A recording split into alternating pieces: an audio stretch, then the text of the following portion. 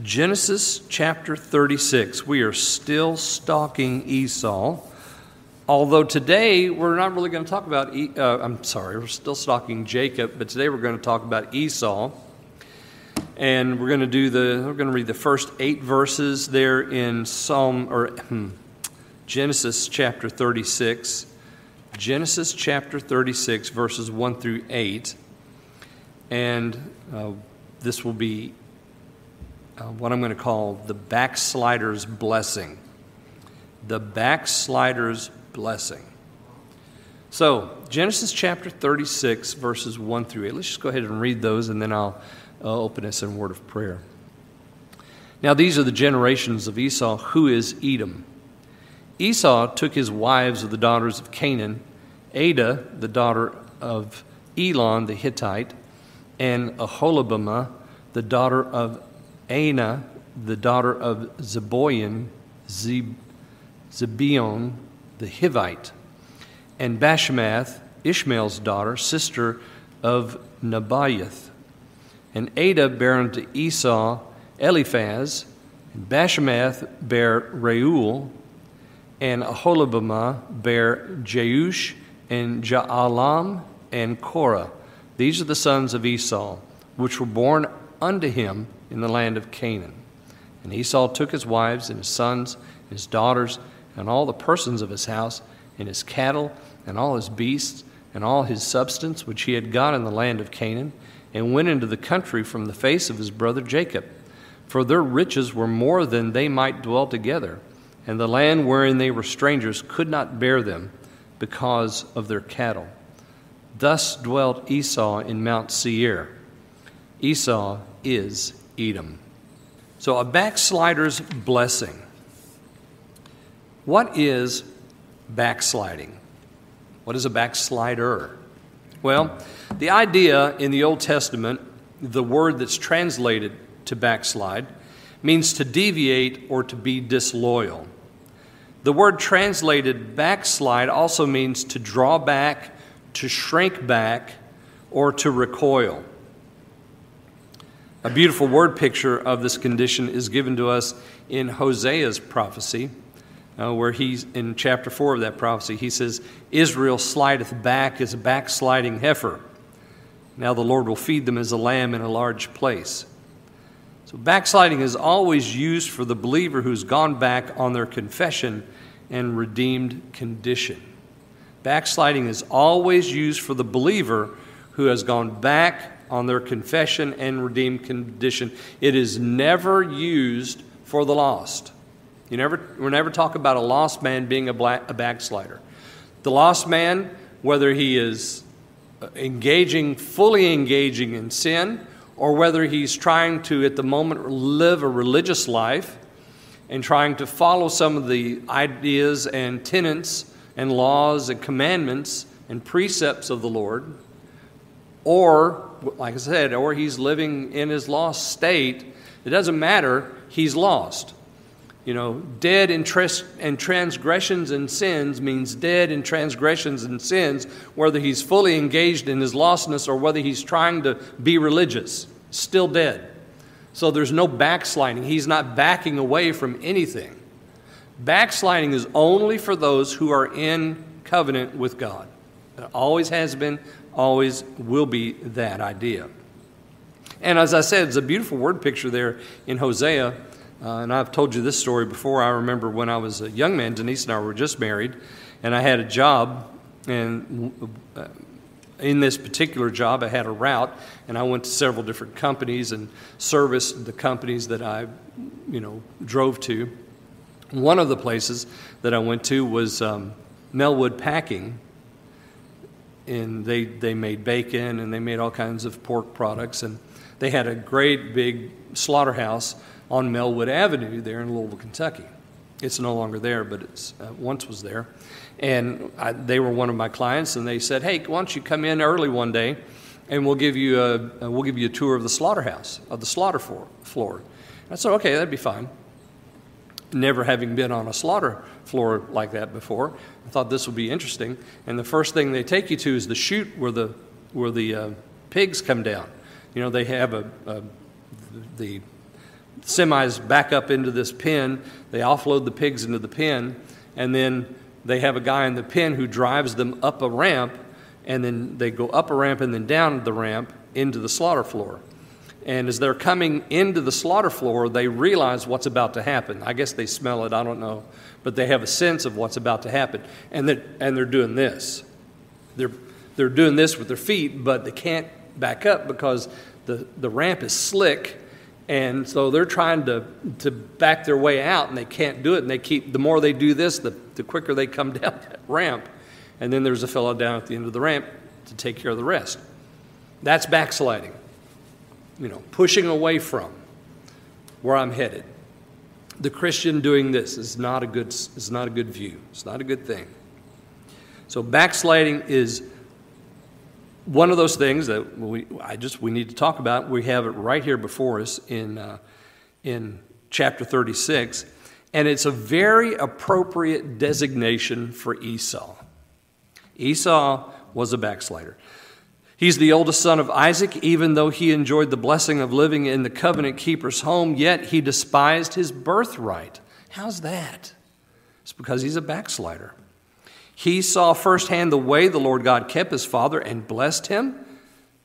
If it was evident to Abimelech, one of the Philistine kings, who came to Isaac and said, "We certainly saw that the Lord was with thee, and we said, let there be now an oath betwixt us, even betwixt us and thee, and let us make a covenant."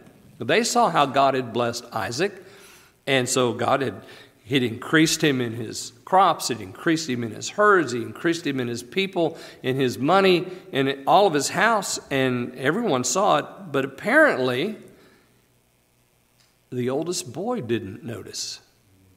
It was certainly in front of him every day, and yet somehow he misses it. Well, I want to talk about backsliding from the perspective of Esau today. First of all, you notice there in verse 1, it says, "Now these are the generations of Esau, who is Edom." The chapter begins like that, and it ends like that. Moses wants us to know that Esau and Edom are the same thing, because he's writing for a generation that's later on, and for a generation that'll be even later than that for us. And so he says Esau became Edom. We have it there in verse 1. We have it again there in verse 43. At the very end of the chapter, the last phrase, "He is Esau, the father of the Edomites." So we know we have this identification. We understand who he is. But I want to focus on this idea of his backsliding here.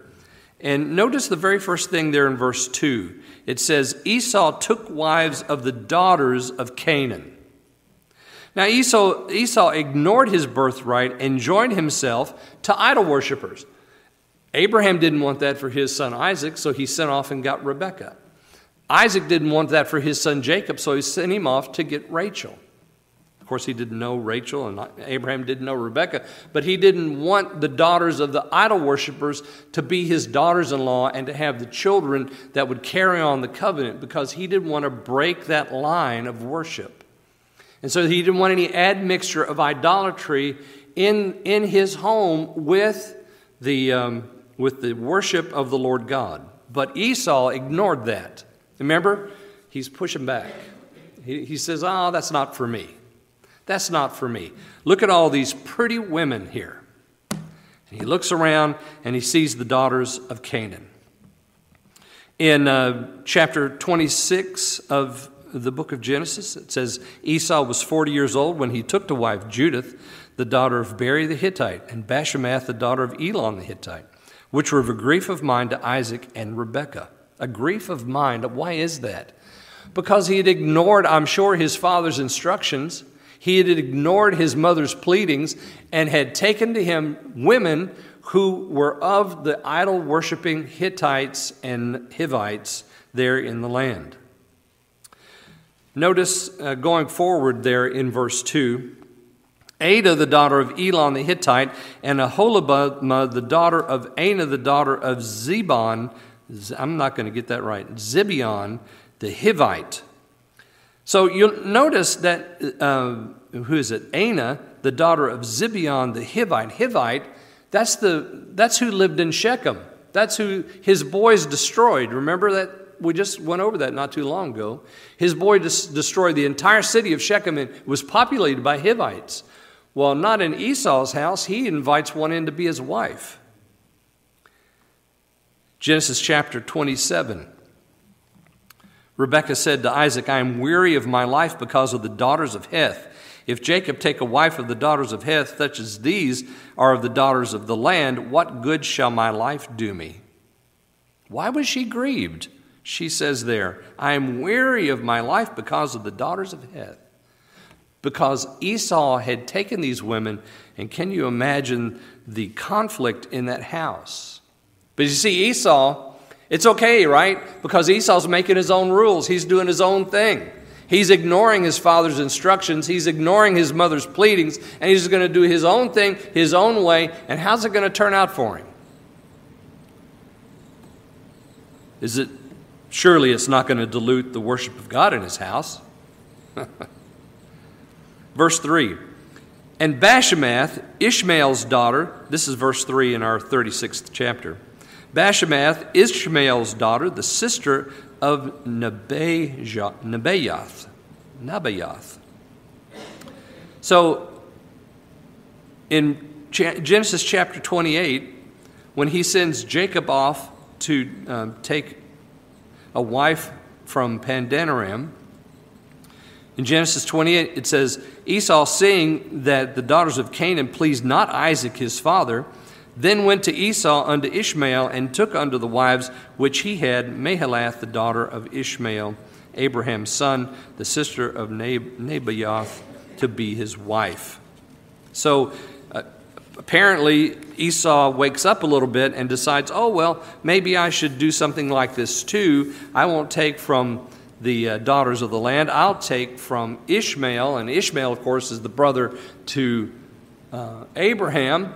And this is my great uncle, and he's got daughters, and I'll take one from there, and that'll make Dad happy. Nope. Didn't make Dad happy. And how come all of a sudden, when he's seeing all this grief around him because he's lost the blessing, he's lost the birthright, Jacob has gone into Padanaram to get a wife, and all of a sudden he decides, oh, well, maybe I can do that and make Dad happy. You see, the backslider only thinks of his own happiness in those moments. And so now he has 3 wives. So I think this is a good opportunity to talk about the issue of multiple wives in the Scriptures. And let me just lay down a principle for you. No warrant exists in the Bible for a man to take more than one wife at a time. No principle exists in the Bible for one woman to take more than one man as a husband at a time. In the beginning, God set down a standard for marriage by arranging the first wedding in Genesis chapter 2, verses 21 through 25, and that gives us the parameters for marriage. One man, one woman. 2 becoming one. They become one flesh. How many ribs did the Lord take from Adam? 1. How many women did he make from that rib? 1. Who did God join together? One man and one woman. That is his principle. One man and one woman for life. Now, Jesus completes this doctrine of marriage in Matthew chapter 19. The Pharisees come to him and they want to talk to him about divorce. Now, I'm not going to go into divorce. That's a different subject. It's not really different, but I won't go into it at this moment. And he gives us the final stamp on God's plan for marriage. And basically what Jesus does is he takes Genesis chapter 2 and he just brings it forward into the moment and says, this is what the Lord said. He made them male and female. He put them together so that they could be one flesh. That's God's plan. It is ordered for us in Genesis through the action of God. It is explained to us by the Savior in Matthew chapter 19 and finishes off the whole idea of marriage. So, whenever you see multiple marriages in the Bible, you know this is not God's way. It's not his good plan for men. So why did the patriarchs and other men have multiple wives? Well, just as Jesus said in Matthew chapter 19, it's because of the hardness of the heart. Just as a hard heart can lead to divorce, so a lustful, greedy heart can lead to multiple wives. But it was not so since the foundation of the world. God had a plan, one man, one woman. And we could ask the question, why do some of the patriarchs have only one wife? Job had only one wife. Isaac had only one wife. Noah had only one wife. Isaiah had only one wife. Adam had only one wife, etc. Why do we always take the exception to be the rule? We look at the multiple wives that some of the patriarchs had and some of the others had in the Bible, and we say, well, God must be okay with it. No, he's not. He's not at all okay with it because he's given us the standard, Genesis and in Matthew. And so when we look at the Bible and we see men with multiple wives, we know it's not right. Do we want to say that it's okay for Solomon to have thousands of wives? Is that okay? No, of course not. Everyone who reads Solomon's story and we see all the multiple wives and concubines that he has, we say to ourselves, that's ridiculous. That is absolutely ridiculous. But yet we have men in the Bible who have 1, 2, 3, 7, 12, and we're like, well, it must be okay with God. It's not okay. It's not okay. It's because of the hardness of the human heart that these things have happened. It rises up before us in this instance as well because Esau, he doesn't care. I'm sure Isaac and Rebekah told him, one woman, one man, that's it. I'm sure they said that because it's God's way. But yet Esau decided, well, he's going to do things his own way. Why? Because Esau is pushing back. He's backsliding. He's pushing away from the things of God. Yeah, why do we always make the exception to be the rule? Well, it's generally because we want the exception to be the rule. And it's because the hardness of our hearts dictates such things. Look at verse 4 here in chapter 36. A little bit more about Esau's backsliding. Adah bare to Esau Eliphaz. This there in verse 4. Later on in the chapter, in verses 11 and 12, we have a little more description there. The sons of Eliphaz, these were now Esau's grandchildren, Teman, Omar, Zepho, Gatam, Kenaz. And Timnah was concubine to Eliphaz, Esau's son, and she bare to Eliphaz Amalek. These were the sons of Adah, Esau's wife. Now, some of these names are recognizable to us as we think about the biblical record, and one that should just jump off the page at us is Amalek. We know Amalek. He became a great nation and was one that attacked Israel when they came out of Egypt. You remember that? The first ones, they decided that they were going to attack Egypt or Israel while they're on the march before they got to the land.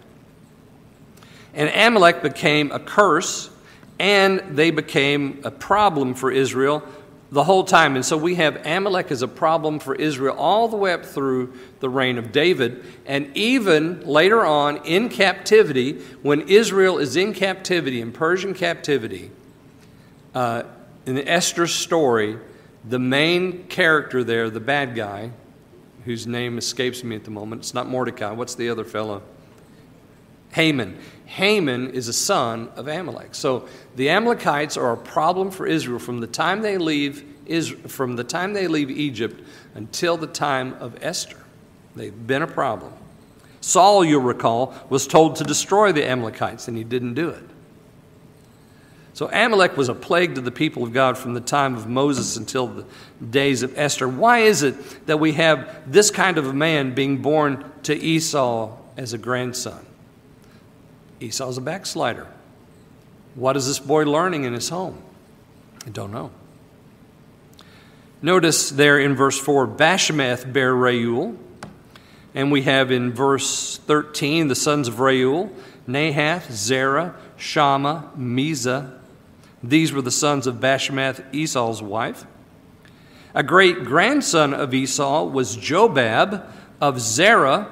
You'll notice that he's mentioned in verse 33. This possibly could be the Job of our Bible. The book of Job, written about a man named Job.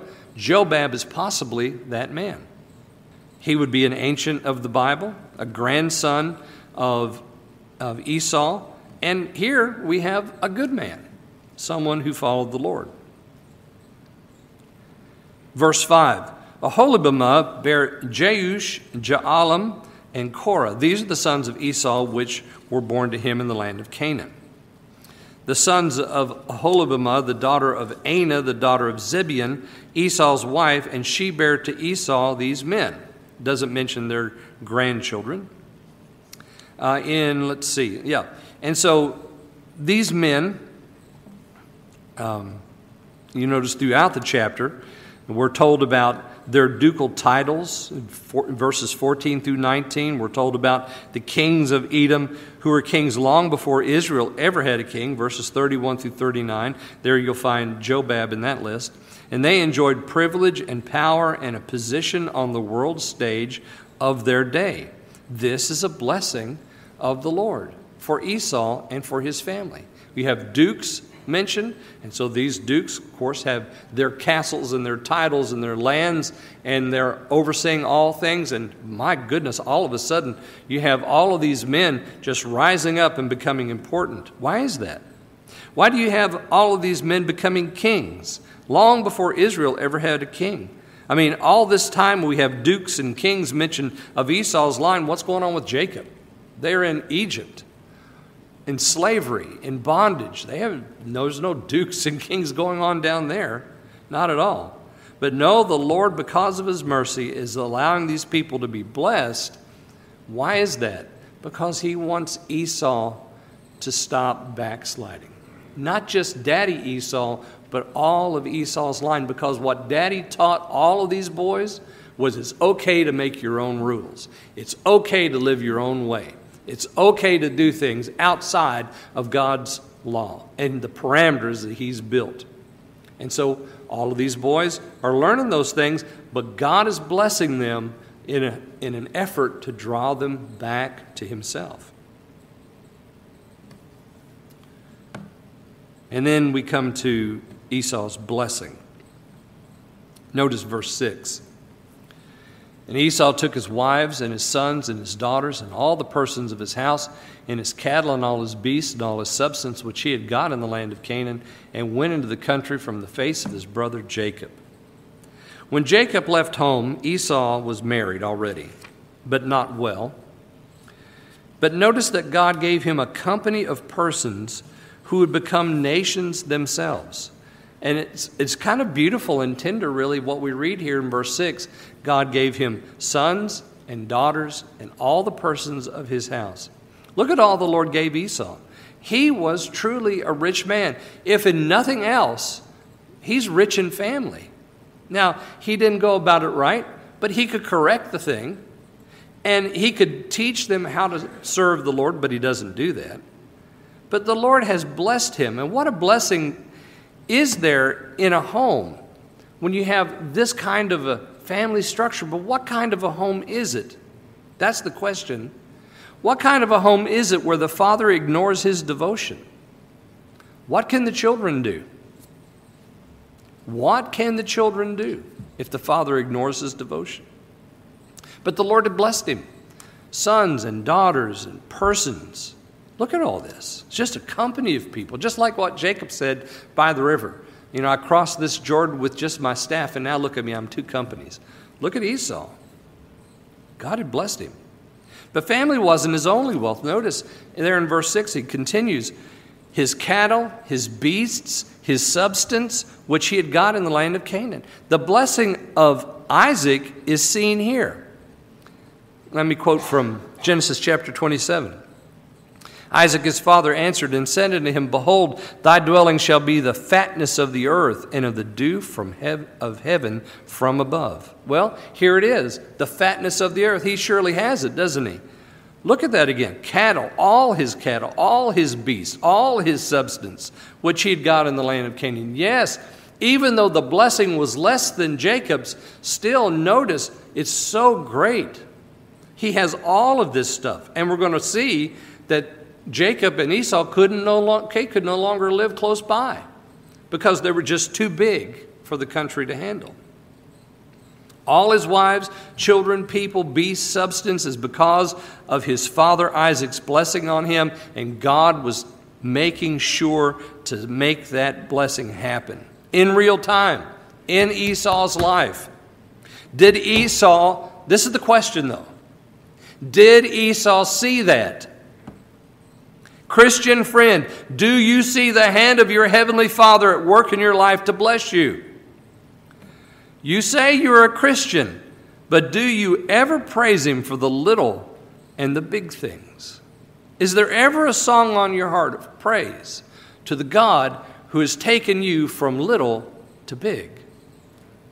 The backslider sometimes just doesn't see it, even though God is at work, keeping His promise. Because remember, the backslider is still in Christ. They have a standing in Christ.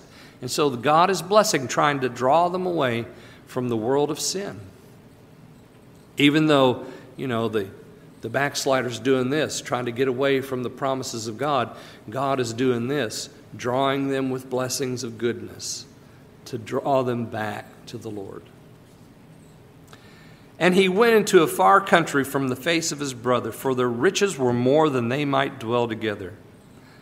What a tender mercy for such a tenderless man. Their riches were more than they might dwell together.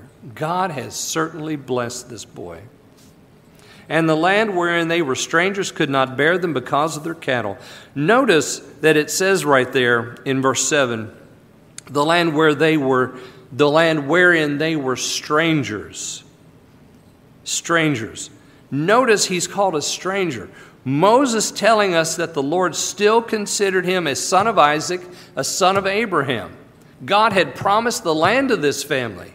All of Palestine was going to be theirs. He's a stranger in it, but it's his because he's a son of Isaac. And yet, the land was before him, but he left it. He left it. This is what the backslider does. They leave the blessing that's secured for some promise somewhere else, and it might be better over there. But God has made a promise. The backslider always leaves the promise. Now, I think it says that the land couldn't bear them. It's because they lived in such close proximity. I promise you, that land was big enough for him to have gone someplace else and been just as prosperous, and he could have stayed in the land, but he didn't. He cast his eyes over to Seir. And guess who lives in Seir? The Horites. And guess what Edom had to do, or Esau had to do, to take Mount Seir? He had to compromise with, and he had to slaughter a bunch of the Horites. But of course, that was a part of Isaac's blessing too, wasn't it? That he would live by his sword. And so he sees Seir, that it is weak, and he can take it, and he's got enough people, and he goes over there to have it for himself because it's not enough for him to have the blessing in the promised land. So he's going to have it for himself. Even though he wasn't the covenant bearer, he was still a son of Isaac, and the land still would have provided for him. But he just could not stand to live in a place of promise. So in verse 8 it says, thus dwelt Esau in Mount Seir. Esau is Edom. The end of Edom is pronounced against Esau by Jeremiah the prophet. Jeremiah writes this, but I have made Esau bare. I have uncovered his secret places, and he shall not be able to hide himself. His seed is spoiled, and his brethren and his neighbors, and he is not. That's Jeremiah 49:10. Esau is no more, ladies and gentlemen. Edomites are no more, because eventually the backslider, if he does not repent, comes before the judgment seat of God. So, how do I conclude this? How do we apply this 36th chapter? Well, I've got a list of 7 things here that I'm going to call How Not to Be a Backslider. I think I'm going to write a book. How Not to Be a Backslider. Esau's story, That'll be how to be a backslider. How not to be a backslider will be the title, subtitle, Esau's story. So here's how not to be a backslider. Number one, don't despise the things of God. Every backslider who's ever been, including Esau, despises the things of God.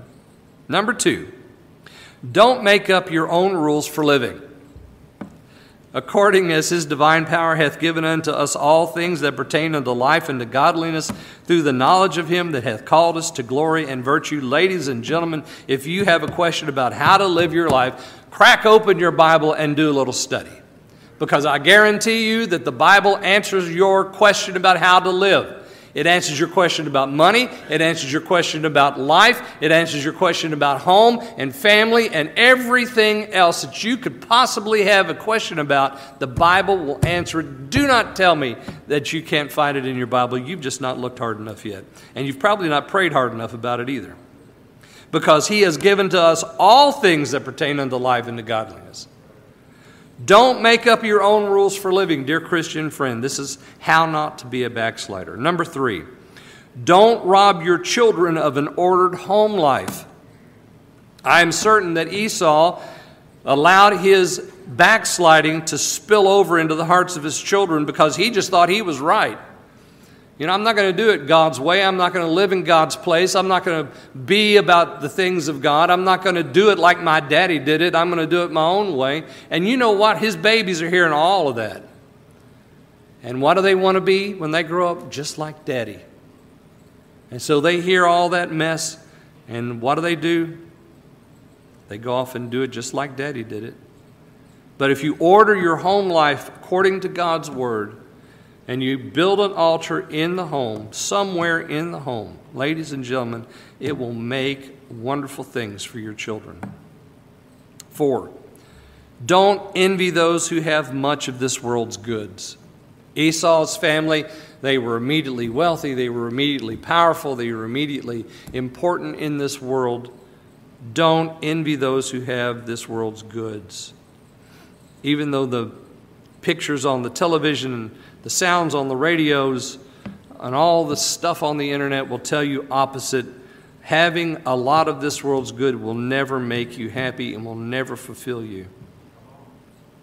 5th, don't envy those who are influential and powerful. Esau's sons became dukes. They had castles. They became kings. They had it all long before Israel ever had any of that. And so when we look at people who have influence and power, we ask ourselves, well, why not me? Why not me? Well, you don't know what they gave up to have it. So don't envy it. God will give it to you when he's ready, or maybe he won't. That's up to him. Number 6, do not overlook the mercies of God in your life. Do not overlook the mercies of God in your life. Esau was crashing and careening down the hill in his backsliding, and yet all the while God is being merciful to him and giving to him and blessing him because he's a son of Isaac, and yet Esau ignored it the whole time. He ignored all of it. Number 7, finally, don't forget that you have a standing before the Lord because of Christ Jesus. Yes, you may be in a backslidden condition. Yes, you may be away from the Lord, but you have a standing in Christ Jesus. If you are in him, ladies and gentlemen, call on him, repent of that sin, turn back to God, and he will receive you right this moment. Right this moment. He is always ready to show mercy to the one who calls on him.